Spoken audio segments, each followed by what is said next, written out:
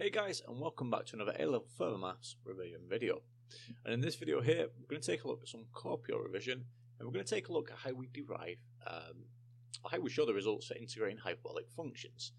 So, you don't need to be able to prove these results, but it does make it a lot easier in the exam to actually derive these results if you do need them. Okay, so let's just take a look at how we actually derive these results.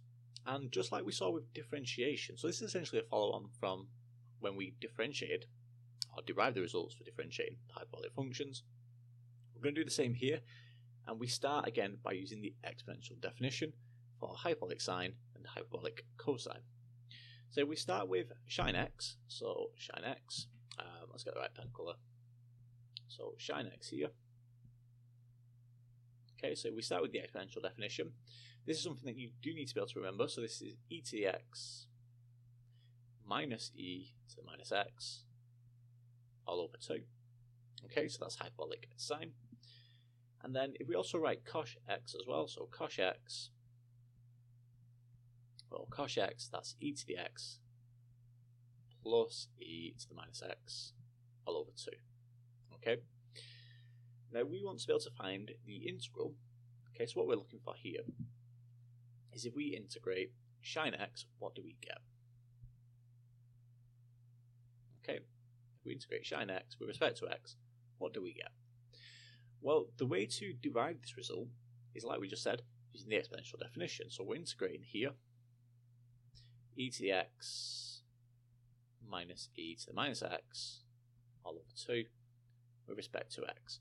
And what I'm going to do here, just to make this a little bit easier, is I'm going to split this quotient here up into 2. So what I'd get then is the integral of e to the x over 2, so that's e to the x over 2, minus e to the minus x over 2. Okay, and this is with respect to x. And this becomes a lot more straightforward now to integrate. Essentially just integrating the exponential function. So if we start here term by term, e to the x over 2, if we integrate that with respect to x, that just simply gives us the same result. We get e to the x over 2, so that's e to the x over 2. Okay. And this minus e to the minus x over 2, if we integrate that with respect to x, just got to be very careful here.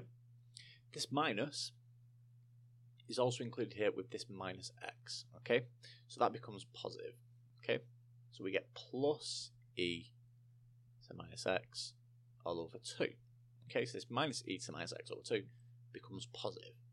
So that's e to the x over 2 plus e to the minus x over 2, which we can write as e to the x plus e to the minus x all over 2. And if we just take a look now at our exponential definitions again, so it's either sinx or coshx, and we can see here e to the x plus e to the minus x over 2, this is coshx. So if you integrate sinx with respect to x, you get coshx. Okay, so that's coshx. And because we have no limits on our integral, don't forget our constant of integration, so our plus c there. So that's how we derive the integral of sinx. Now what about if we're integrating coshx? Well, a similar result follows. So to integrate coshx with respect to x, again, we just use the exponential definition here. So this is the integral then of e to the x plus e to the minus x all over 2. Again, I'm going to split this up here into 2 parts, so we can write this then as e to the x over 2 plus e to the minus x all over 2, okay, with respect to x.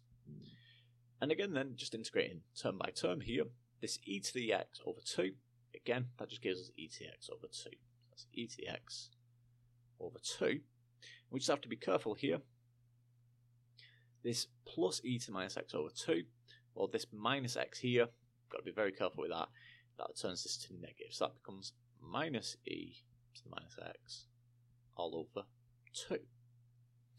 And again, we can write this over a common denominator as e to the x minus e to the minus x all over 2.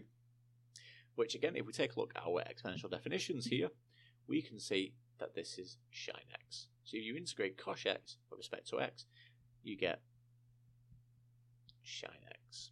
Okay, and again, we have no limits, so don't forget your constant of integration. And finally then, what about if we integrate hyperbolic tan? So what would we get here?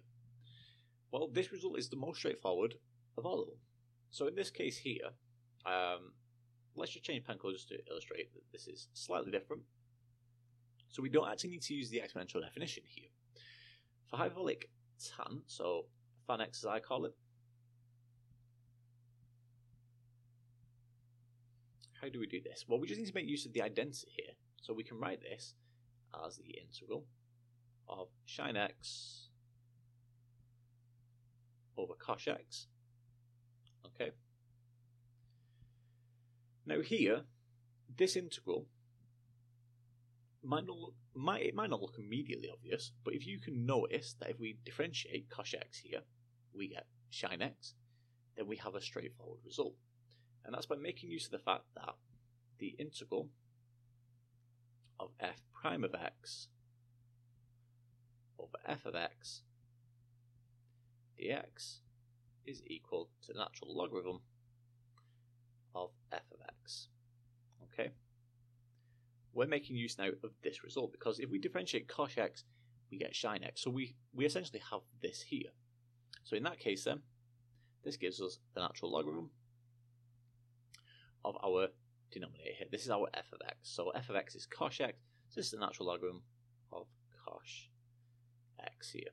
Okay, so coshx. And again, we have no limits on our integral. So don't forget our constant of integration there, our plus c.